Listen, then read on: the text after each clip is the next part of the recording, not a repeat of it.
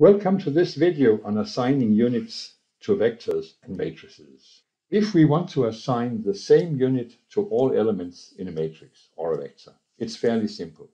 Just write the unit after the matrix or the vector, and all elements will have this unit assigned.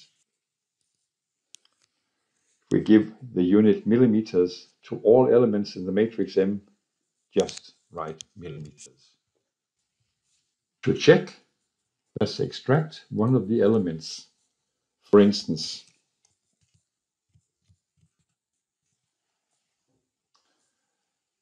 now if you want to assign units to separate elements of the matrix,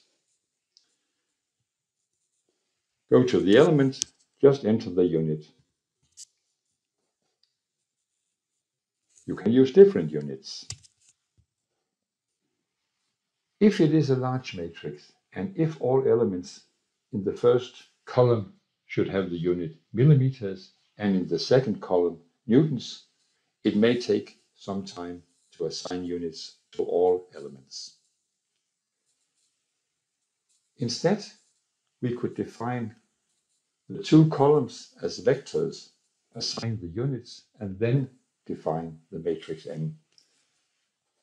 Let's see how. Here I have the two columns. Let's assign units and combine the two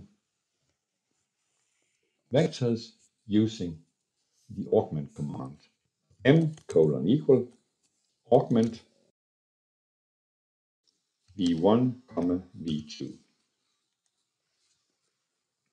And let's see the content of M. All elements have units.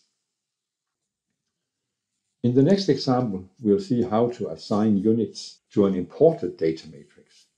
To simulate the situation, let's define a matrix D to be equal to M. The content of D.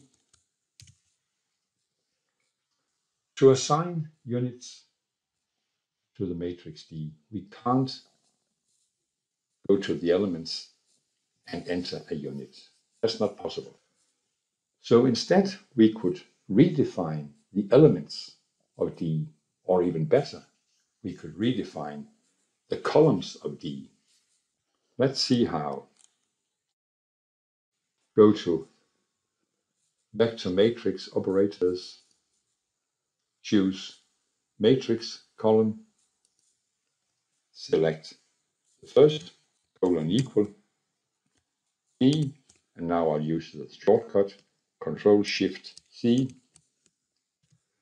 and then the unit millimeters.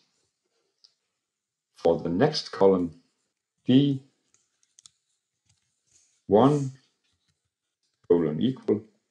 D1 Newton.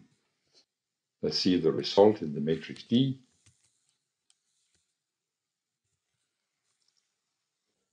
This is a very good trick to use when assigning units to an imported data matrix. Thanks for watching.